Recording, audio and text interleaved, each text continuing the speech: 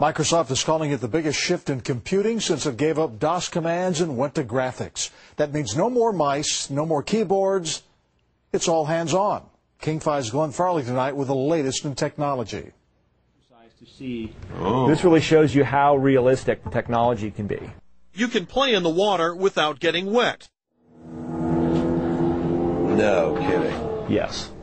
Have you ever put together a jigsaw puzzle when the picture was actually moving? We absolutely see surfaces, right, becoming smart. Whether it's in your countertop or whether it's a freestanding coffee table, a kitchen table, or on the wall.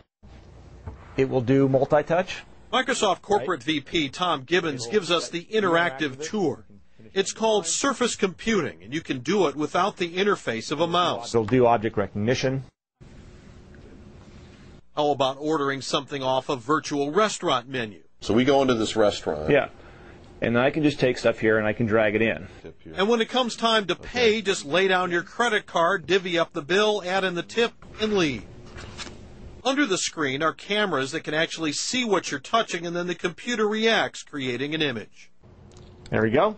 And again, we just put it down here, and it spills out. Photos, not a problem. See, it's like they're magically drawn out of your digital camera into the box, wirelessly, of course. So now you can grab photos, and I can grab photos, and we can make them bigger, So it's smaller. almost like a big light table in this case. In this case, it is. And so we've used those different attributes of surface computing in this application to create a totally different kind of experience. If you've got video you want running, you can actually play the video.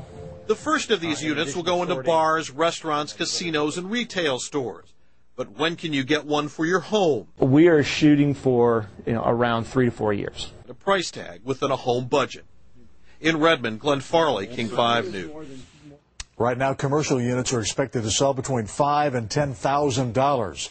You should start seeing them in bars and restaurants in November.